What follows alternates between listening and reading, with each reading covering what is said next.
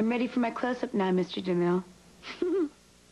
They're called, Damn It dolls. It's a girl. She's wearing a dress. Yeah, I have the guys are kind of cooler, though, because they're in these new wave outfits. You know, the purple and the blue, and...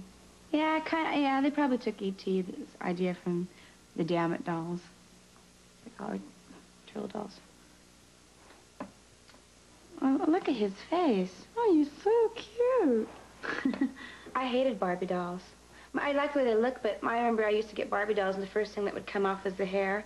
I'd get scissors from my mom, and she'd go, okay, don't cut their hair. I go, okay, Mom.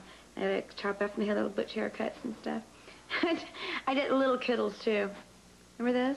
I have about, like, 3 big bags of jewelry. I don't wear it all. I mean, I don't even wear jewelry that much anymore, except for these. But I always bring my big bags with me. There's no reason to. But and there's that good luck. I have this little miniature teddy bear that I bring with me everywhere. Little things like that, but like good luck stuff. But the bags of jewelry, I mean, I bring them everywhere with me. If I'm gone overnight, they come with me.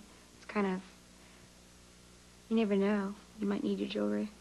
We all live sort of far from each other. We live in Los Angeles, but if you know Los Angeles, it's like real spread out. So it's, you know, we're just like sisters, and we're all looking out for, you know, each other all the time. And we all love each other very much.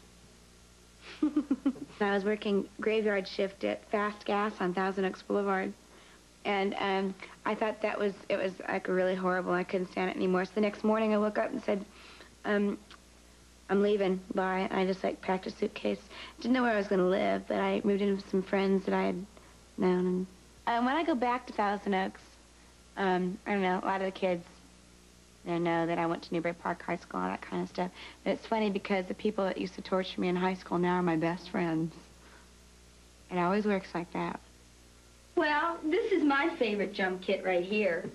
This is my favorite setup. I use this kit for recording always because these drums tend to sound better than any of the other ones that I have. In particular, this snare. This is a very good one. It's a 57 WFL.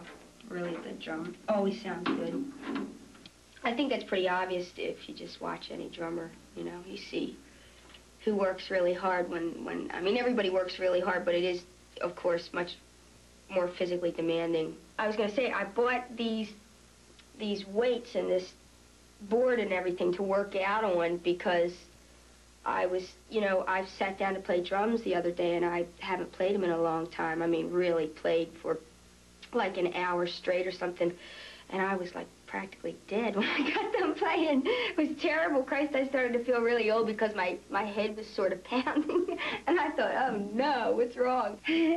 Really, the first instrument that I ever had was a banjo. And I and I remember my mom, you know, it cost about $100 or something. I was a little kid with a banjo.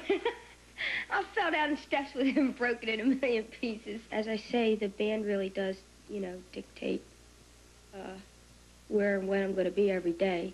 And they come, that's of course first and foremost. I'm sure everybody else would tell you that too. Because let's face it, if it wasn't for the band, I wouldn't be sitting here right now, so it's an important thing. Noodles, come here. Come here, say hi. Come here. She's usually busy sleeping all day.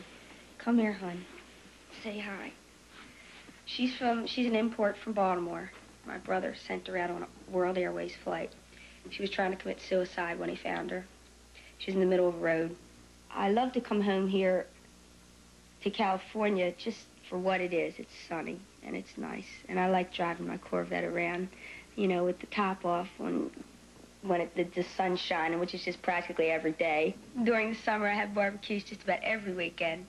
And they're always fun, so the neighbors are really used to that. I'm the wildest thing around here. Noodles and myself, of course.